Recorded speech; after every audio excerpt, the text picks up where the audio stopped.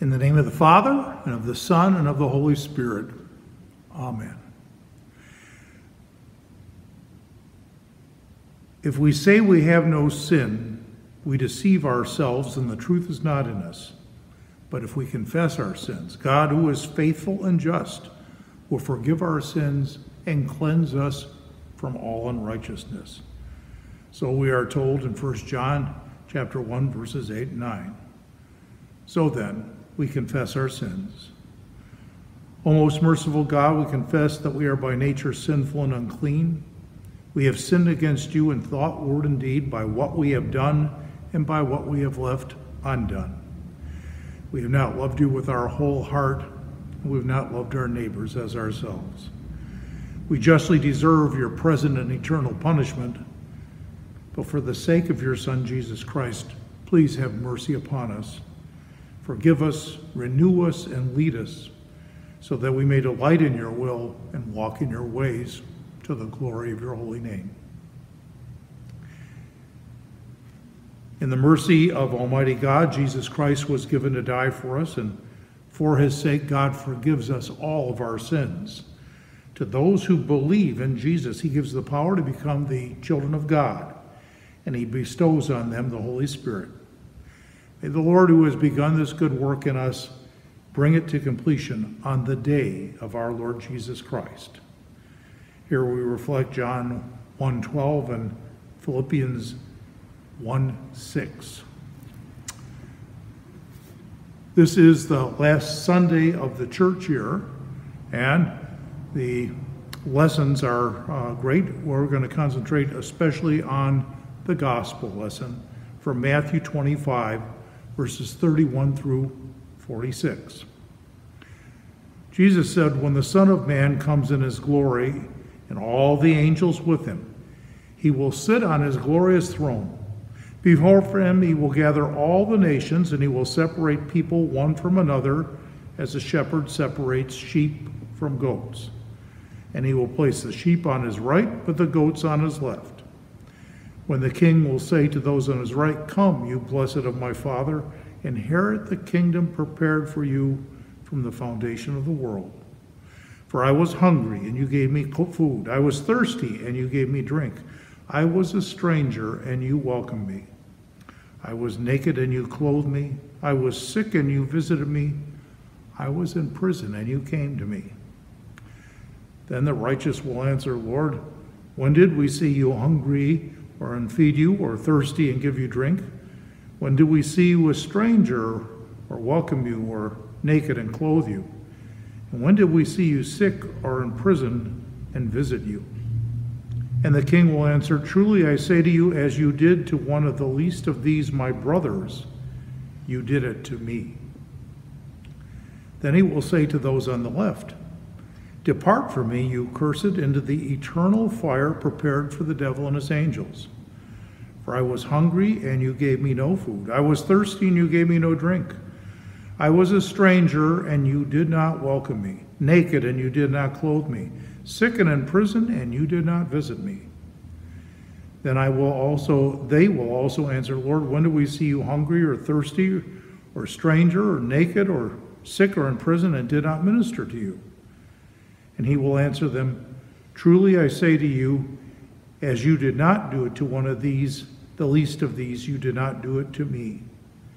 These then will go into eternal punishment, but the righteous into eternal life." Well, this is the gospel of the Lord. This text is a great text and is generally well known. It is at the very end, as it's recorded in Matthew, of Jesus' Olivet Discourse.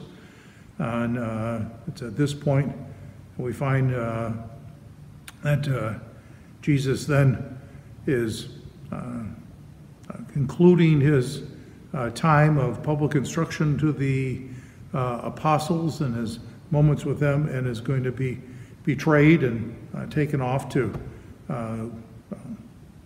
fulfill what the prophecies of the Scripture have told us to be the way that God had already predetermined to be the way that the sins of the world will be paid for by the atonement of our Lord Jesus Christ and his payment for our sins on our behalf. It's a rich text, and it does describe a glorious moment, the end of the world.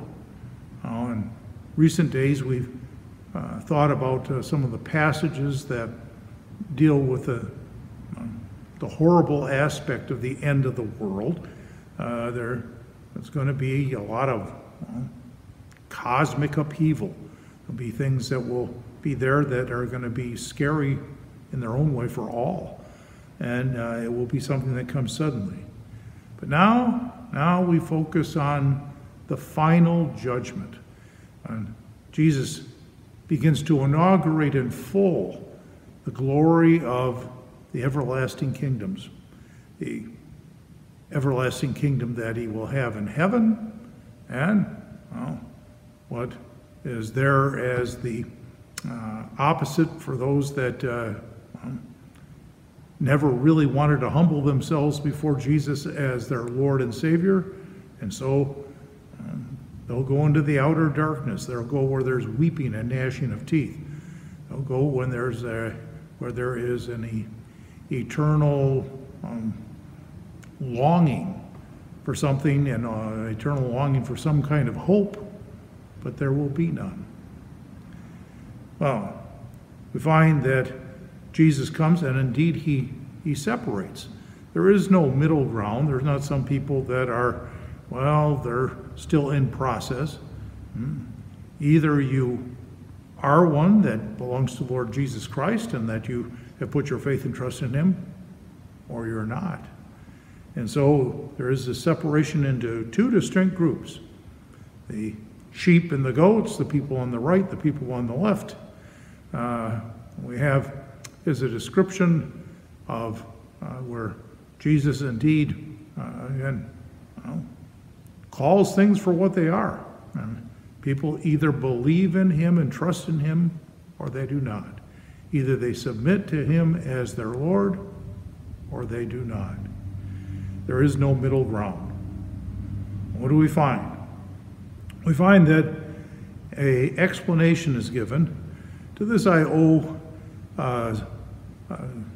debt of gratitude to a fellow I went to seminary with named Jeff Gibbs, who wrote the Concordia commentary on the book of Matthew.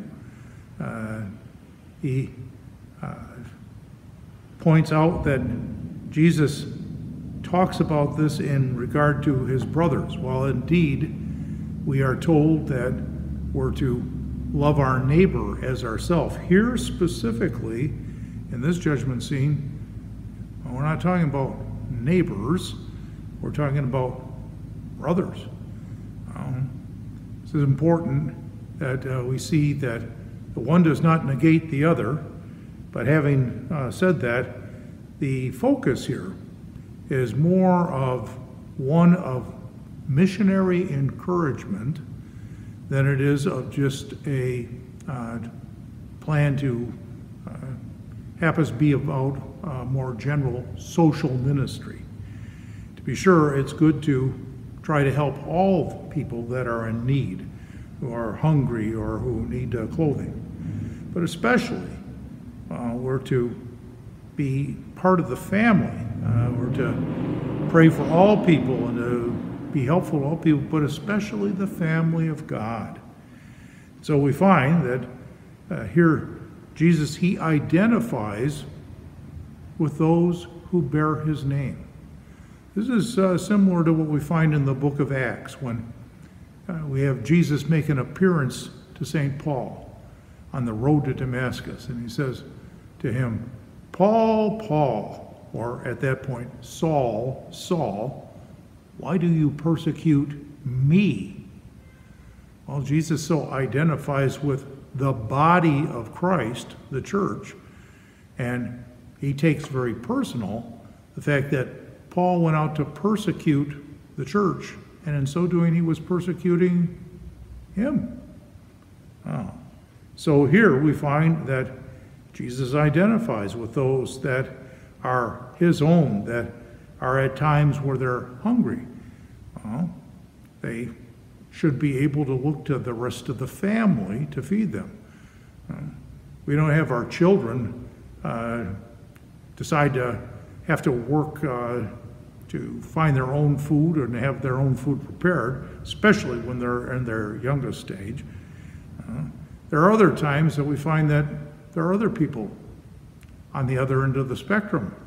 There are times where some of our older people that are blessed by God to attain to a great age, well, they're no longer capable of really taking care of themselves. And so there are different times when people are in special need, and we're to be sensitive to that. Especially we want to be sensitive again to the missionary enterprise that we are about. There are many interesting things here, and there are people that have tried to use this in a way to support very worthwhile ministries, but maybe their exegesis or their study of the scripture needs a little bit of help. I know Chuck Colson tried to make a lot about the prison ministry, and was in prison and needed to be visited. We do find that the prison that we have described in biblical times was usually a place where more political prisoners were put, something like we think of with Nelson Mandela in our own era, if you will. We find that John the Baptizer was put in prison. Why? Because he was on the wrong side of a political thing. When Joseph in the Old Testament was put in prison, we find that most assuredly Potiphar, who was in the spot to put him in prison, he had every reason to know that Joseph was most likely innocent, and he needed to deal in such a way without trying to publicly come out and say, my wife is ignoble woman. She's terribly unfaithful, and she's not somebody that's a worthy woman at all. No, he had to do something, and so poor Joseph, even though Potiphar almost assuredly knew that he was innocent, had to sadly choose, much the same way that we see that Pilate did in the New Testament, where he knew that Jesus was not guilty of the crimes that he was put before him, type thing, but he finally gave in to the crowd, because, well, to not give in to the crowd set him up possibly to be removed from office by his upper authorities. And so rather than do what the honorable thing that he should have done, he looked out for number one. Well, what do we find? We find then that Jesus commends this. I had an elder at one time in my church that struggled with this ending to this thing where it says that those that those that have done these good things, well, what are they going to have? They're going to go into heaven. Those that didn't, they're going to go into eternal punishment. It's the same way that the Athanasian Creed ends. One of the great creeds, one of the great ecumenical creeds of the church. Before the church split and went their various ways, we find that there was real consensus on the Apostles' Creed. There was real consensus on the Nicene Creed. There was real consensus on the Athanasian Creed, which, by the way, was almost assuredly not written by Athanasius, who wrote in Greek. The Athanasian Creed is in Latin, reflects a later time in the church, but it certainly reflects the theology of Athanasius and all those that are truly followers of the Lord Jesus Christ. That creed ends in this way, talking about the Lord Jesus. He ascended into heaven. He sits at the right hand of the Father, God Almighty, from whence he will come to judge the living and the dead. That's what we have in our text from Matthew 25. At whose coming all men will rise again with their bodies and give an account of their own works. And they that have done good will go into life everlasting, they that have done evil into everlasting fire. This is the Catholic or universal faith, which except a man believe firmly and faithfully, he cannot be saved. Wow. One is not saved by what we do. We're saved by what God has done. And that's why even in this text, come ye blessed of my Father. Well, it's very important. What is the empowerment for the people? It is a passive, not an active. Again, who's the one that's the real actor? It's God himself. It's God who welcomes people by his grace into heaven. It's God who sends his Holy Spirit to empower those that are now the body of Christ. But a good tree will bear good fruit, and a bad tree will bear bad fruit, if any fruit at all. And so, works will be there to be an indicator. Is Jesus really alive in the person, or is he not? Well, we rejoice that our Lord Jesus will come and will bring an end to the world as we know it, and in perfect justice, well, take those who put their faith and trust in him and bring them into heaven. And those that have been loveless and love the things of the world, love themselves, but not really people that love God and love the people of God, they will not enter into heaven. We thank God for his kindness. We thank God that what will prevail throughout all of eternity is the greatest quality of God, his love. To our God be glory and honor and praise. Amen.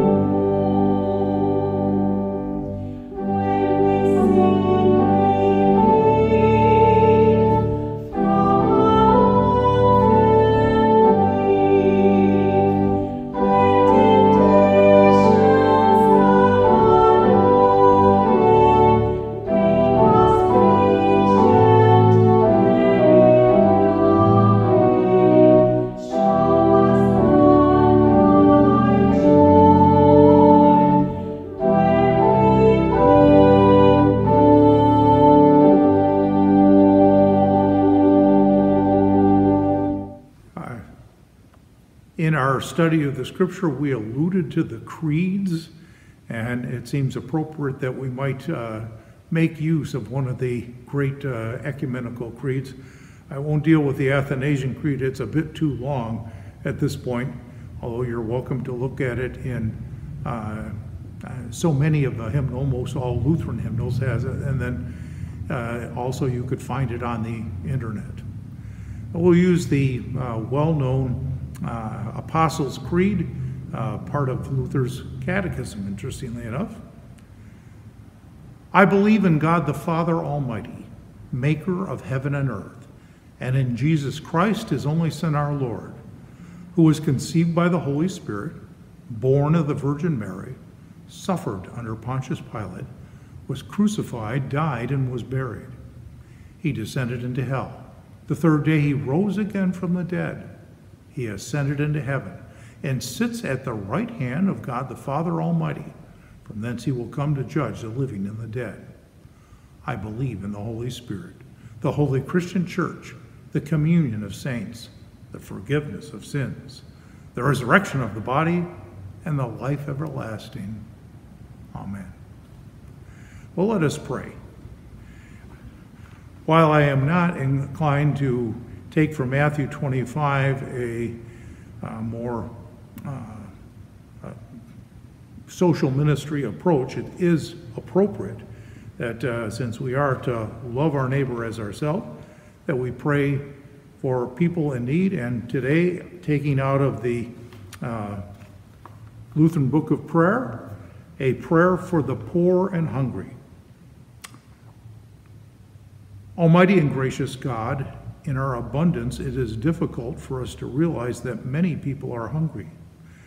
The earth that you have created can bring forth food for all, but because of selfishness, thoughtlessness, and other reasons, some lack daily bread.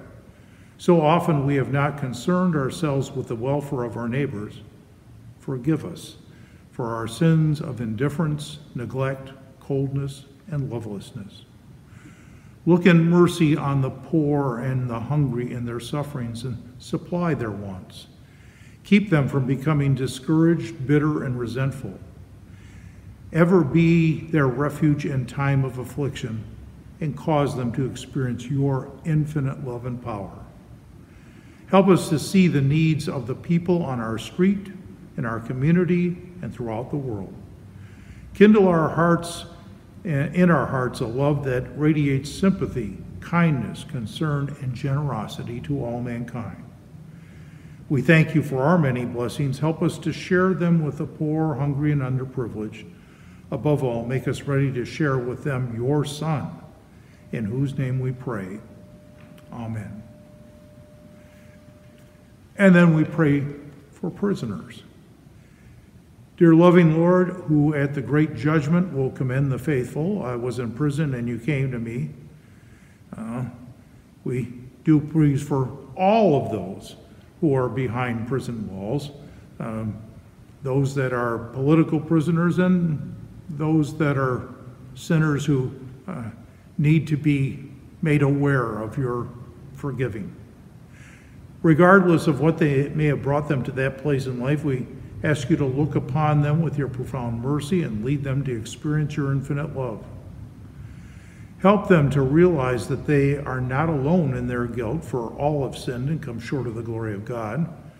Show them that because of your limitless grace, they are not too evil to come to you for forgiveness and help, not too evil to come to you for guidance and comfort, or for strength and renewal. Keep them from bitterness or hatred toward their fellow men. Help them to begin a new life centered in you. And finally, cause us to do what we can to reclaim for the heavenly kingdom those who, according to men's standards, may have committed greater sins than we, but according to your standards are just as precious as any of your children. In your mercy, please hear us. Amen. Hear the benediction of our Lord, the good word that God would have people hear as they go back into the world to be about his business. The Lord bless you and keep you. The Lord make his face to shine upon you and be gracious unto you. The Lord lift up his countenance upon you and give you peace. Amen.